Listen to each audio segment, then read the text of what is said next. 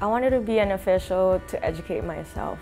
I have been a basketball player, a coach, and I wanted to see a different perspective from a different side of basketball, which is the ability to enforce rules, hold players and coaches accountable, and build positive relationships with participants, players, and coaches.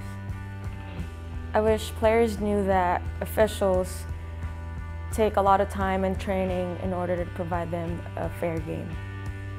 My biggest breakthrough was when I'm able to slow things down and make quick decisions, not only on the basketball court, but in life as well. If I were to advise a player on how to speak to an official, I would say learn their name first, because it's easy to use them as a resource when you need to ask or know something, and it's easy to connect on a human level. My worst officiating experience was during a semifinal game for men's competitive. It was a time when we had to eject 2 players, and to the point that we had to be escorted out the break. My best officiating experience would be after an intense game, players come up to you and tell you thank you, and they show appreciation that you did a good job.